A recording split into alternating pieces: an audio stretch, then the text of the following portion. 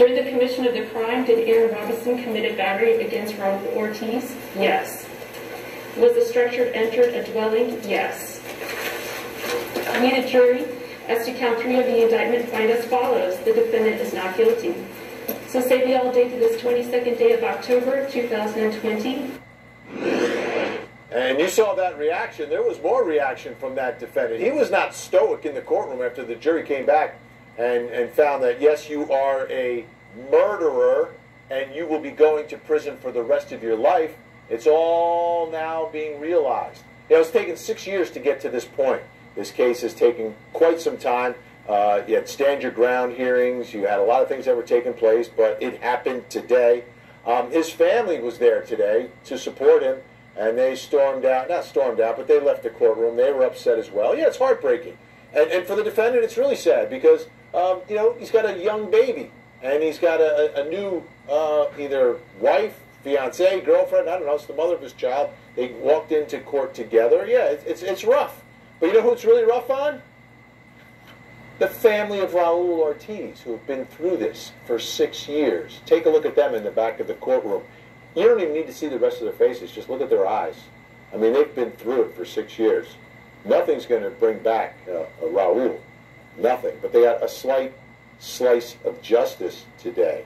And that's the real heartbreak for me. That's the real heartbreak. Because this was, again, all over absolutely nothing. Now, another big part of this case is the reaction of everyone involved. And, of course, Court TV crime and justice reporter Julie Janae was at the courthouse and has more for us tonight. A Hillsborough County, Florida jury has returned that verdict of those 2 of the 3 counts against Aaron Robinson as charged, first-degree felony murder and burglary. And today in the courtroom we saw a different gallery behind these defense and state tables.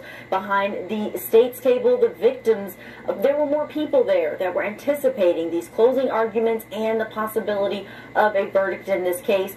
On the defense side, a lot more people there showing their support for the now 25-year-old defendant who was first charged when he was 19 years old, including his baby and the significant other female that has been there with him now a couple of days for this trial. The jury returning that verdict, and we saw that emotion first from the victim's family, a little bit more subdued as they just took in the statements from the clerk who read those into the record. We're not sure if they were able to understand them immediately because they did have a victim advocate there with them translating a lot of this trial, but they have been waiting on justice and finality in this case for the last 6 years. And on the defendant's side, a lot of tears, people running out of the courtroom in shock over this verdict that was for the first-degree felony murder in comparison to the plea deal of 15 years that the defendant turned down, hoping to take his chances at trial. State Attorney Andrew Warren said that the victim's family is satisfied with this verdict. The family is satisfied, and this is the right decision. This was a brutal attack on Raul, a much older man, and it took 6 years for the victim and his family to get justice, but we're relieved that that was the jury's verdict today. The defendant is going to be taken to the county jail. This is one of the first times that he has been behind bars since this happened. He has been out on bond for these charges that were against him.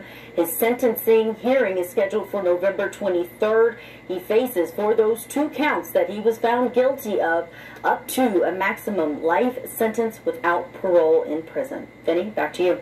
Julie today at the courthouse, and life without parole. And the plea offer was 15 years. And we saw that whole hearing before the trial started where the defense was like, well, we'll take 5, but we're not going to take 15. All right, well, okay, this is what happened. Now, a lot of people are misperceiving the whole process of how that works with plea offers and trials and how much time you end up doing. You know, I've been listening for years and years and years from the criminal defense bar. Oh, those prosecutors, they hit you with the trial tax. Or the judge throws the book at you. If you go to trial, you get penalized for exercising your constitutional right to have a trial.